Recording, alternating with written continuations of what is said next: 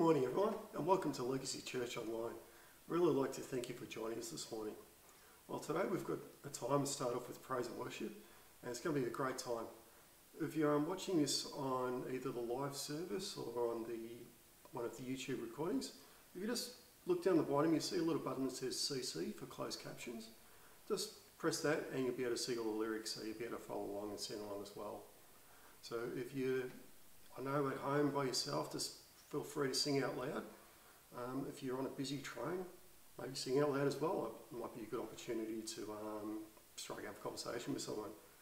But either way, we'll be starting off our service today with a time of worship, just to praise the Lord for how great He is. So join with me now.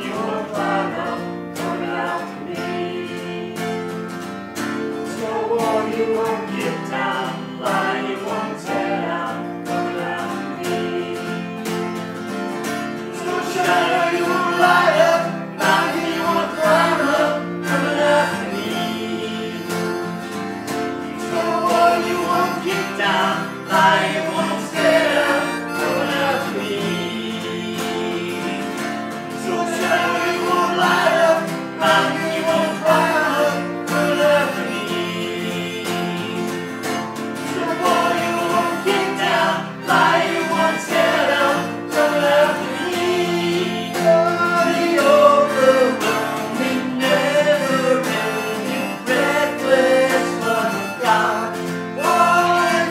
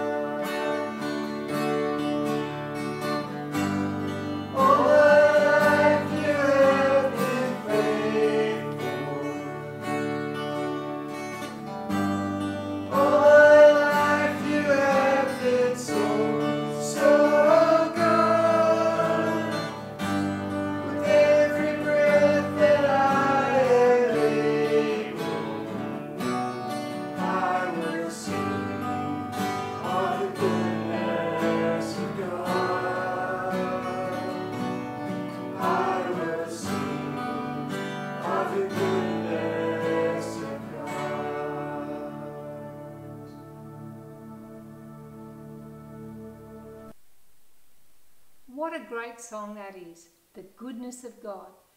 God is so faithful. He's merciful. He's gracious. He never, ever fails us. And it's so good to sing about that this morning. I just want to welcome you to our online service. This is our last one in this way, because next week we are going to be meeting at Riverside Community Centre, face to face. We'll still have our online service, but we'll be meeting face to face in the hall where we normally meet. So if you live in the vicinity, if you live locally and you'd like to join us, we would love to have you join us next week. It's 10 o'clock in the Riverside Community Activity Centre, South Morang. And if you want to know exactly where it is, the number and everything, just look on our website, Legacy Church South Morang, and it tells you all the information there. So I invite you to come and join us next week. So I want to welcome everyone to our online service this morning as we continue to look at how to live an abundant life. This morning we're going to look at 3 keys to overcome temptation. We all know that we all face temptation constantly. We face temptation in our day-to-day life. And as we discovered last week, it's important to know our personal values, because when we face situations, especially temptation, we are better able to stand and make a good decision, because we've already pre-decided, if you like, what our values are, and so we make a decision based on our values. It just makes it so much easier to resist temptation and to live life. So this morning I want you to welcome Pastor Craig Groeschel from the US, from Life Church this morning, as he brings the word. Well, I don't know about you, but I've never met anyone that planned to be overweight. Have you? I don't know about you, but I don't know anybody that has a 5-year goal to be bankrupt. I don't know anybody who has ever really thought, I want to be hooked on pornography. I know some people that like pornography, but I don't know anybody that wants it to wreck their marriage and end up taking them to a place that they really shouldn't go. I don't know anybody that plans to do something stupid, something sinful, and then hide it and lie about it and lose the trust of the people that they love the most. I don't know anybody that plans to wreck their life. And chances are really, really good when it comes to you, you're not planning to make stupid decisions. The problem is, most people also don't plan not to do stupid things. And that's why we're going to talk about something that I believe has the potential to impact your life in a very, very powerful way. I want to review what we covered last week. We talked about the power of our decisions. Because for the most part, we need to understand that the quality of your decisions determines the quality of your life. In other words, we make our decisions, and then our decisions make us. The problem is, although we have good intentions, many of us are simply not very good decision makers. And that's why we introduced the big idea that I call the power of pre-deciding.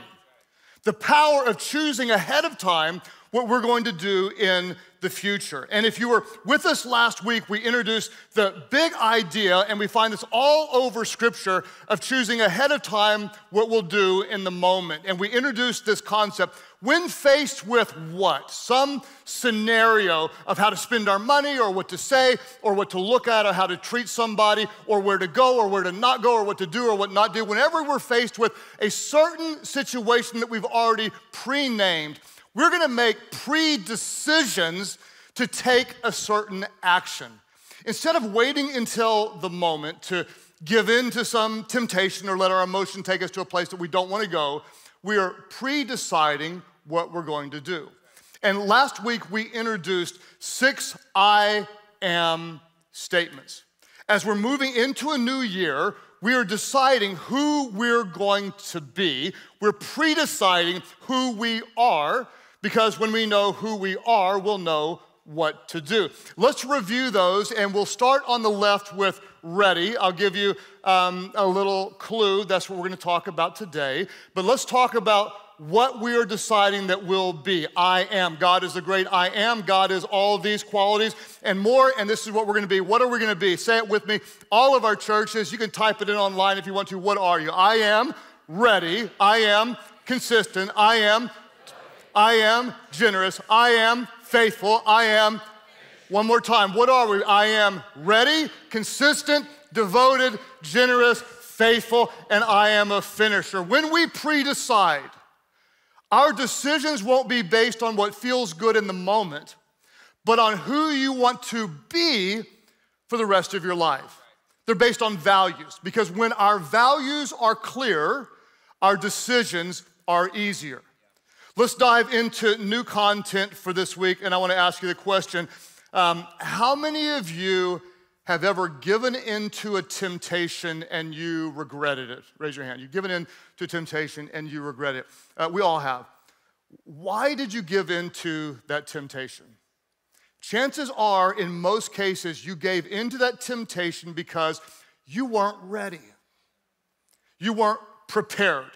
In fact, Scripture talks over and over and over again telling us we need to be prepared because our enemy is going to attack. In fact, the Apostle Paul, he said this in 1 Corinthians 16:13. He said, be on your guard and stand firm in the faith. Be courageous, be strong, be ready. Your enemy is attacking. Don't let your guard down, have your guard up. Be ready because he's coming. Paul said that. Jesus said this in Matthew's Gospel, chapter 26. He said, watch and pray. Why? So you're ready, so you don't fall into temptation, because your spirit wants to do the right thing. Your spirit is willing, but your flesh is so often weak. That's why we're going to pre-decide that we are ready. Our guard is up, we are watching, we are praying. Why? Why are we ready? Why are we on guard? Why are we watching and praying? Two reasons. Number one, I hate to tell you, number one, because the devil is coming for you. Our spiritual enemy has a mission to steal, kill, and destroy anything and everything that matters to the heart of God. In fact, it was the Apostle Paul who said this in 2 Corinthians 2:9. He said, I wrote to you, why? So that Satan, the father of lies, will not outsmart us, for we are familiar with his evil schemes. He's studying you. He knows where you're weak. He knows when you're vulnerable. He knows how to attack you, to take you out of God's will, to hurt you and the people around you. So we're going to be ready because we know the devil is coming for us. And number two, because you're not as strong as you think. Because we tend to think we can handle a lot more than we can actually handle. And there is a very sobering warning in Scripture, 1 Corinthians 10:12, that says, hey, those of you who say, I don't need this, I ain't got no problem in it, I'm gonna handle it, it's no big deal, it's nothing, I'm not worried about it, I got this thing, I got it covered, ain't nothing. You worry about it, but I ain't worried about it at all. Scripture said, hey, you who think you're standing firm, be careful. Because when you're overly confident, those are the people that tend to fall. If you think you're standing firm, be careful so that you don't fall. And that's why we often end up in a place that we don't want to be, because we make decisions that don't honor God. And studies are really fascinating. They show that people vastly overestimate their ability to resist temptation. We think we're way stronger than we really are. And the technical term for it is known as restraint bias. Restraint bias. You think you can fight off more than you can fight off. That's why when they bring that chocolate cake into the office, you think you can walk on by that thing. And you do the first time, and the second time, you got chocolate cake in your hair, and you don't know how it happened to you because you thought you could handle more than you could actually handle. Well, why is that? Why do we tend to overestimate our ability to fight off the wrong things? One of the reasons is because we have no idea how much energy it actually takes to resist temptation. That just fighting off temptation, it drains us. It Spiritually, we become fatigued. Mentally, we become fatigued. That the part of our brain that controls willpower, it wears out. We can say willpower wanes. And that's the very reason why you work with, anybody work with crazy people? Anybody work with crazy people? It's like all day long, they're making you crazy and you're wanting just to unleash on them. But you're godly and you fight it off and you fight it off and you want to say something, you want to do something and you don't want to take that and you fight it off all day long. And then you go home and you yell at your spouse. Okay? You make good decisions all day long and you come home and you binge eat. It's because your willpower starts to wane. Our self-control, our willpower, it's a limited resource. The more we use it, the less we have. It has to recover and it has to rebuild. We need to understand the devil's coming for you and you're not as strong as you think. So what we're gonna do is we're gonna pre-decide to be ready. And I wanna share with you today what I call the 3 keys to fighting temptation. And we're gonna pre-decide 3 things. What are we gonna decide? We're gonna pre-decide to move the line, we're gonna pre-decide to magnify the cost, and we're gonna pre-decide to plan your escape. Let's say it aloud. What are we gonna do, everybody? We're going to move the line, we're gonna magnify the cost, and we're gonna plan the escape. We're going to be ready because our spiritual enemy is coming for us. The first thing I wanna talk about and demonstrate for you is how we're gonna pre-decide ahead of time to move the line.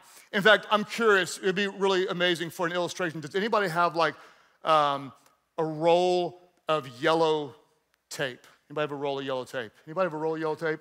Oh my goodness. Oh, what? Well, amazing. What a coincidence. Look how good God is. Thank you, Pastor Doug. Okay. Wow, I had no idea. That's just so amazing. So what I'm gonna do is I'm gonna put down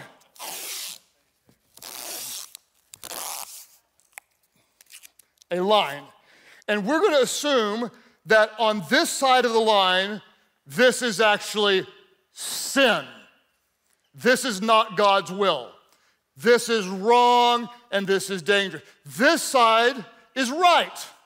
This side is God honoring. This side is sin. This side is right. What do we typically do, and don't act like you're holier than everybody else? When there's a line somewhere, what do most of us like to do? We like to go right up to the line. In fact, the best example of this was when I started dating Amy. Before I dated her, I wasn't a Christian. And when you're not a Christian, you didn't really have any boundaries. Like if you dated, you just did things. Well, then I became a Christian and I realized, oh my gosh, we're actually supposed to honor God with our bodies and stuff like that. We're supposed to wait until we're married. So I was dating Amy, and there was one guy that I really respected who was a Christian. His name was Braun. I said, Braun, what can I do with her?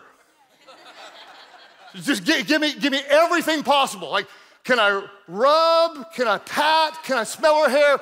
Give me everything. What I want to do is I want to get right up to the line and do as much as I possibly can. Does anybody know what I'm talking about?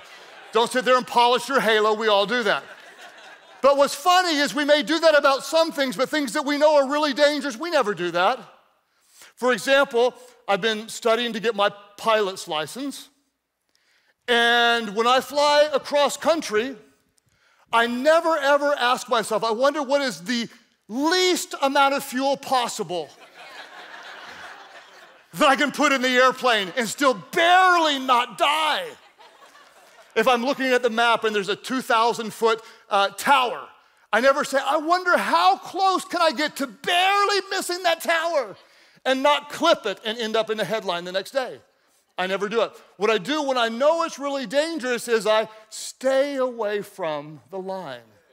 So we know since our spiritual enemy is coming at us, what we're going to do is when we know there's a line of sin, we're going to move the line and stay away from sin.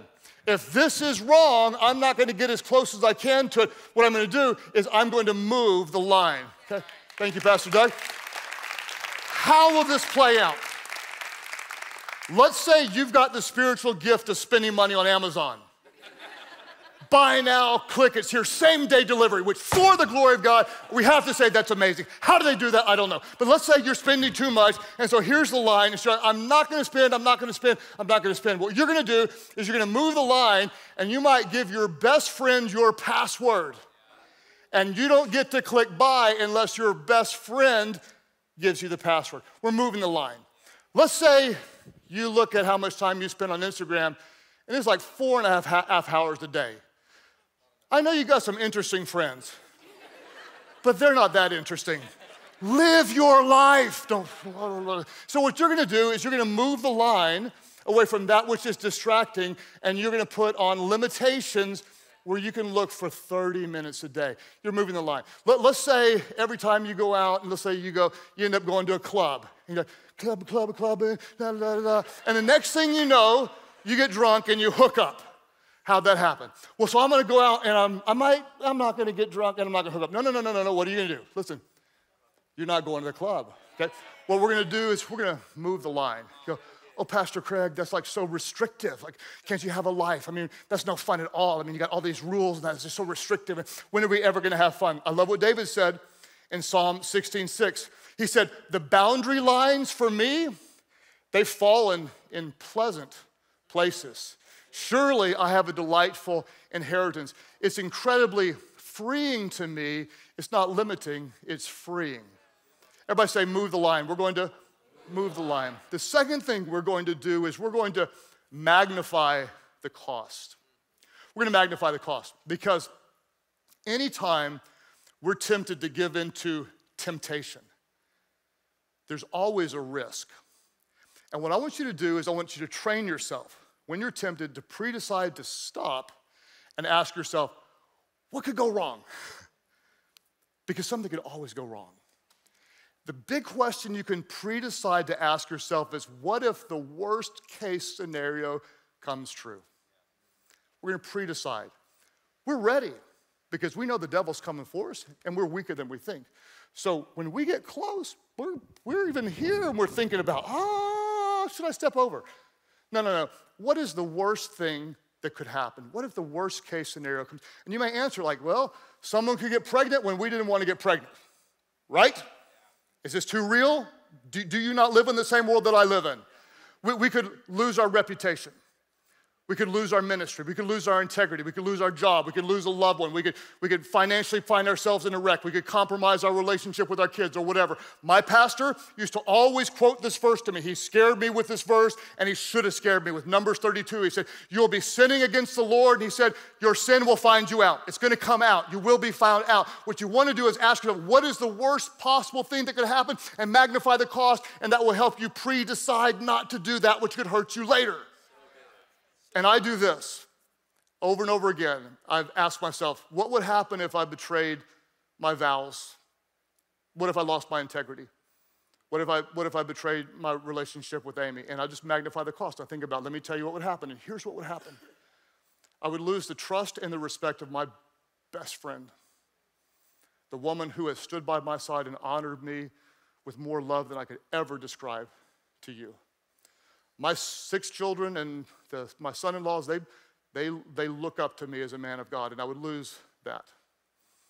There are, and I would say humbly, there are thousands of you, maybe tens of thousands of you, that I could hurt you. It would hurt some of your faith. It could devastate people who believe that, no, you're not perfect, but you're seeking God and trying to live a life of integrity. I could lose every bit of credibility and every bit of spiritual authority. Listen to me. 5 minutes of sin could wreck a lifetime of pursuing Jesus. And so what we're going to do is we're going to recognize that we have a spiritual enemy who's going to attack.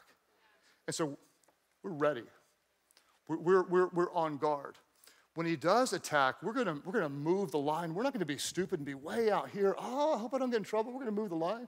We're going to magnify the cost. And my favorite thing we're going to do is we're going to plan our escape. We're going to decide ahead of time how we're going to get out of any temptation that our spiritual enemy brings to us. We're going to plan our escape. And the best example in all of Scripture of someone doing this is in the Old Testament with a guy named Joseph. Now, if you don't know who Joseph is, Amy says that I'm a lot like Joseph. And let me describe Joseph to you from God's word. Scripture says Joseph was a very handsome and well-built young man. Amy would say I'm more in the middle-aged man category, but you know what I'm saying. So this guy's a good-looking guy, and Scripture says Potiphar's wife, this was his kind of boss, Potiphar's wife, soon began looking at him lustfully, noticing, hey, you're a very handsome and well-built young man. And so she said to him, come sleep with me. Okay, that's just weird, but you have to appreciate the fact that she is clear. You notice that, right? Because guys don't often read cues very well. We're stupid. But anyway, imagine how easy it would have been for Joseph to give in. Think about it. He's like, well, this is my homeland. My brothers don't even know where I am. We're all alone. Ain't nobody gonna find out. And this good-looking cougar flirting me down. And I'm young. And I'm single. And she made the move. So it must be okay, right? Or he could have done what many of you do. And the reason I know you do this is because I've done this. He could have given in because he wasn't happy with God. Because he wasn't doing anything wrong when his brothers beat him up and put him in a pit. He wasn't doing anything wrong when his brothers sold him into slavery. So here he was in a bad situation because God let him down. And so often we feel like, well, since God didn't do what I wanted him to do, then I'm not going to do what he wants me to do. And that's why I always tell our kids, don't ever do this. The very thing many of us do is we use our disappointments to justify our disobedience. Don't do this. Don't do this. Well, my spouse isn't meeting my needs, so I got to do what I got to do. Right? Okay. God let me be in this spot, so I'm just going to live in it. No. Joseph had pre-decided that he was going to honor God. She came on to him, and he faithfully resisted. He told her, no deal. He's like, hey, your husband trusts me as a man of God. How can I sin against him? How can I sin against God? And so he resisted, and what happened when he resisted? She stopped, the angel sang, and he was never tempted again. And that ain't true. Do you know what happened? She kept getting up into the business every day. Hey, you looking good there, man. Hey, you looking kind of lonely. What's a little thing like you doing in a place like this?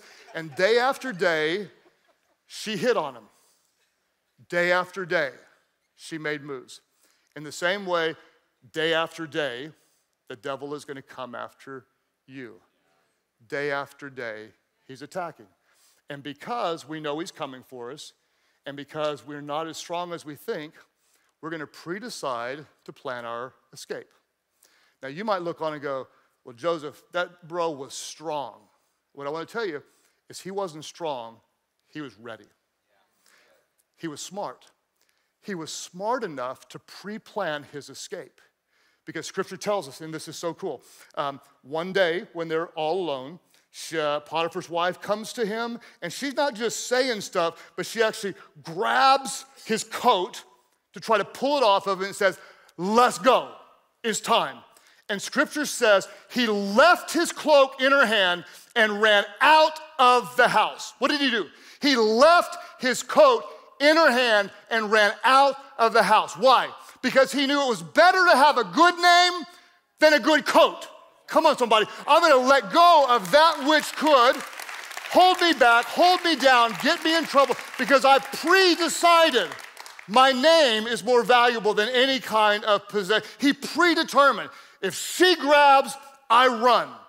Because I'm not strong enough to resist it, so I will run from it.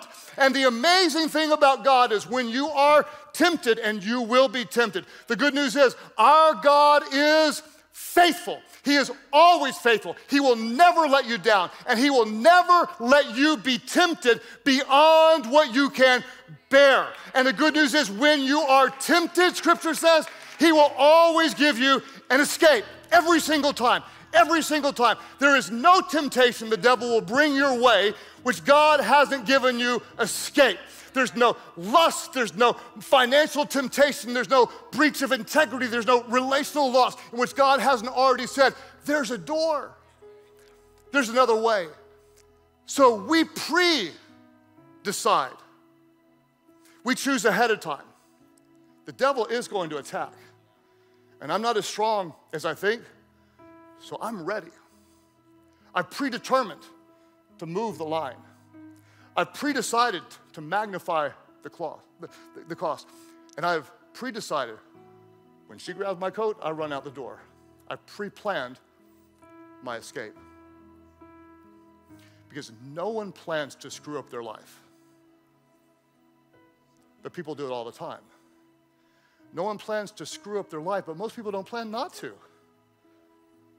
And so we're going to be on our guard. We're going to be ready. And what I want you to do, as we're still early in the year, is I want you to be incredibly honest about where you're vulnerable. How does our spiritual enemy attack you? Is it in your pride? Well, what about me and not me? Do you justify sin because you're mad at God? Well, if God hadn't done that, I wouldn't be doing this. Or if he'd be or she'd be, I wouldn't be, whatever. Do you find yourself compromising financially because you put your security there, or you love the bling that the thing buys? Do you lie sometimes to make yourself look better? Do you gossip about people to make them look bad, to make you feel better? Do you judge others? Are you overly critical? Are you carrying unforgiveness in your heart? Do you find yourself giving in to lustful temptations again and again and again, looking at things or even acting in a way that you know is dishonoring to God? Do you find yourself taking God for granted? You wake up one day and you're just lukewarm. You used to be passionate about the things of God, but you're not passionate about the things of God now. Do you find yourself compromising around your friends? You're one person at church and you're somebody else around some other people? What we're going to do is we're going to be ready. Because the enemy is, we're pre-deciding, we're ready. And we're going to put distance between ourselves and temptation. Because we know we're not that strong. And we're going to decide ahead of time how to stay out of trouble when the devil attacks.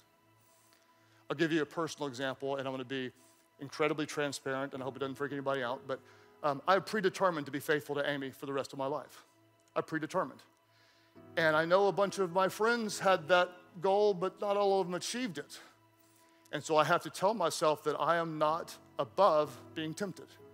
And because I'm a normal person, what I'm going to do is I'm going to decide ahead of time to eliminate anything that could be tempting, or even the appearance of tempting.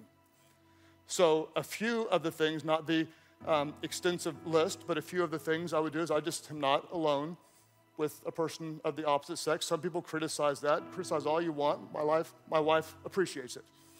And so I'm not alone. I don't travel alone. You'll never see me somewhere in another city by myself. I'm not in a hotel room by myself. All of my devices, computer, iPhone, iPad, all those things, they're what I call lockdown and transparent. Lockdown meaning I can't do hardly anything on them. Like I can't download an app. Someone else has to do that for me. So I couldn't have access to looking at something that would be dishonoring to Amy or to God or hurtful to me. I've got adult content blocked. My stuff's so locked down, it's frustrating. I tried to rent a hot air balloon to take my son on. I couldn't even get hot air balloon because hot was in the search. That's how locked down it is. It's stupid, but it's locked down. It's transparent, meaning that all my assistants in my office, Amy, people, my passwords, everybody has my passwords. I couldn't talk to someone privately on social media or on my text or email or anywhere, because a lot of people see every written conversation that I would have. And some of you are going like, well, Pastor Craig, are you that vulnerable? Are you that weak? Or are you that pathetic that you need that kind of protection? The answer is no. No, I'm very happily married, and I'm very rarely tempted, but I am occasionally tempted. And I don't know a few months from now, in a weak or a vulnerable moment, if I'm ever vulnerable then, why would I fight off something then that I could eliminate now? I'm ready. I'm ready. Because I know the devil's going to attack. And so I ask myself the question, why would I resist a temptation in the future if I have the power to eliminate it today? The devil's coming for you. He's going to try to destroy your reputation, your witness, your ministry, your friendships, your relationship to a spouse, your witness before your kids. The devil's coming for you, and you're not as strong as you think. And so what are we going to do? We're on guard. We're watching and praying. We're ready because we're not as strong as we think. And so we're going to pre-decide to move the line. I'm not going to get as close to I can being in danger. I'm going to stay far away. And before I'm tempted, I'm going to magnify the cost. What's the worst possible scenario? If that could happen, why would I even go there? And then ahead of time, we're going to plan our escape. All this is based on our values, because when our values are clear, our decisions are easy. And so in that moment, somewhere in the future, when you're like tired, you're hungry, you're angry, you're overwhelmed, you're emotional, you're depressed, and you're more vulnerable, your decision when you're tempted won't be based on the emotion in the moment, but on the values God placed on your heart. And so what do? We commit all of our ways to God. Our relationships, our friendships, our finances, our witness, our words, our thoughts, we commit all to God, and He will establish our plans. And because we know His word, we know what's true, we decide ahead of time. When I'm faced with such and such scenario, I've already determined in that moment, I choose to honor God. What are we? We're ready. If you're ready, say, I'm ready. What are you? Are you ready? Ready. Father, help us as followers of Jesus to be ready, to fight off the attacks of the evil one so we can faithfully share the love of Jesus in all that we do. At all of our churches today, those of you online, as we're reflecting, I want to give you a moment to think about any area of your life where your guard might be down. Might be down. How does our spiritual enemy attack you? Where are you vulnerable? What are your values? If you find yourself vulnerable, or maybe you're not prepared, I'm just going to ask you to determine today, to pre-decide, to be ready. And what you may do is, just like I have, you may get a real game plan in your life where you pre-decide ahead of time, I'm going to distance myself from as much temptation as possible. This will take some work. You may want to talk about this in your life groups. We're going to predetermine, pre-decide, we're ready. At all of our churches today, if you recognize that you're always under attack, I hope you do recognize you're always under attack, and you want the help of God to be ready, would you lift up your hands right now? Just lift them up. Lift them up. Online, you can type in the chat, help me be ready. Just put it in the comment section, help me be ready. Father, we ask that we would be prepared.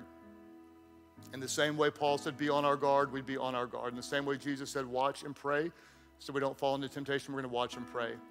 And give us the wisdom, God, ahead of time to pre-decide, to move the line, to distance ourselves from temptation, to magnify the cost, knowing that if we dishonor you, we could hurt ourselves and hurt other people around us. And God, to plan our escape, knowing that you are faithful and you always give us a way out.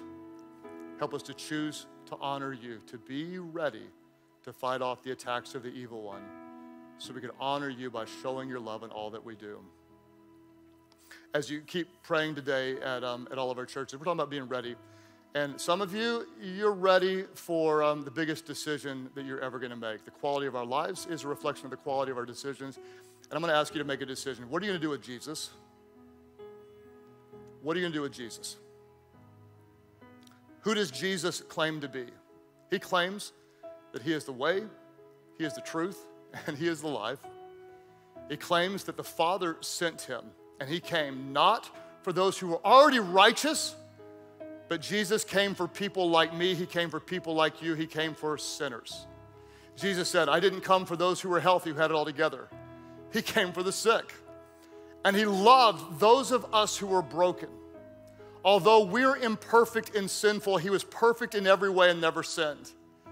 And he, as the Lamb of God, was slain. He gave his life on a cross. And our God raised him from the dead, so that anyone, and this includes you, who calls on that name that is above every name, the name of Jesus, the King of Kings, the Lord of Lords, the Lamb of God. When you call on his name, God hears the cries of your heart, and he forgives your sins. There are those of you today that you're not walking with Jesus, you're not serving him faithfully, and I just want to ask you, what are you going to do about it? What are you going to do about it? One decision, one choice. Who do you say he is? If you recognize him, if you look at him, there's no one like him, the Son of God, who loved you so much he gave his life. When you see that, your only reasonable response is, take my whole life.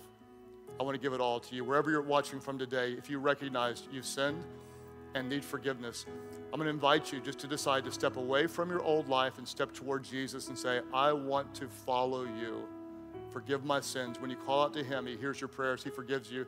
You become new. Your life is no longer your own. Now you're his disciple. You belong to him, and your life will never be the same. Are you ready for that? Are you ready? Are you ready for your sins to be forgiven? Are you ready for new life? Are you ready to be completely transformed? Are you ready to live for something beyond yourself? Are you ready to live in such a way that it glorifies God? Are you ready to be beyond yourself and be God-focused and others-driven? Are you ready to be changed? Are you ready to be whole? At all of our churches, those who say, I'm ready. Today, by faith, I give my life to Jesus. That's your prayer. Lift your hands high now. All over the place, say yes. We've got those of you all over here. Come on, somebody. Let's tell God thank you. Just lift up your hands and say, yes, Jesus. Those of you that are watching online, just call it what it is. Say, I am ready. Type it in the comment section. I am ready to follow Jesus. Just type that in, and we're going to pray. Wherever you're watching from today, pray aloud. Pray, Heavenly Father, please forgive my sins. I am ready to be your disciple, to follow Jesus, to serve him, to live for him, and to show his love. Fill me with your Spirit, so I could know you and I could serve you. My life is not mine. I give it all to you. Thank you for new life. Jesus, you have mine. It's in your name I pray. And could somebody celebrate really big? Welcome those today born into God's family.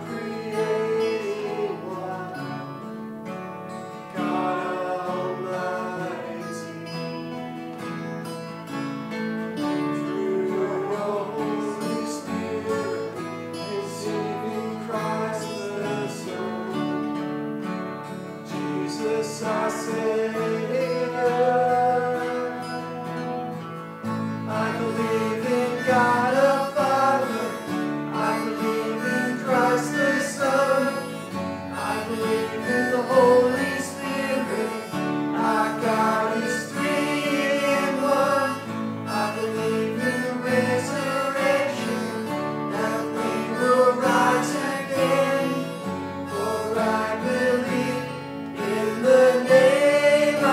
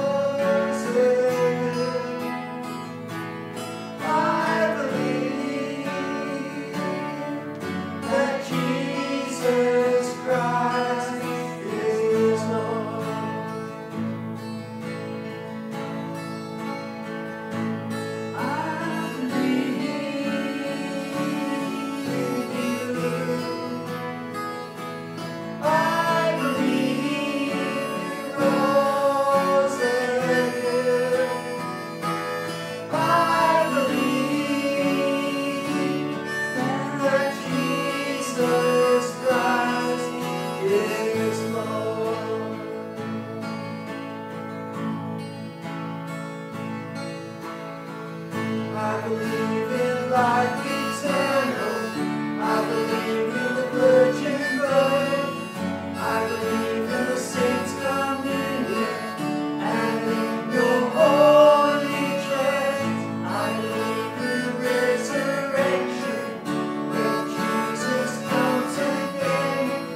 For I believe in the name of Jesus.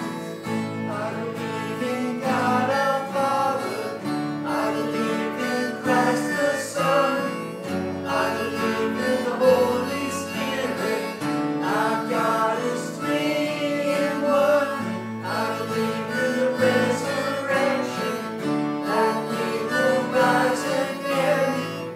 For I believe in the name of Jesus. For I believe in the name of Jesus.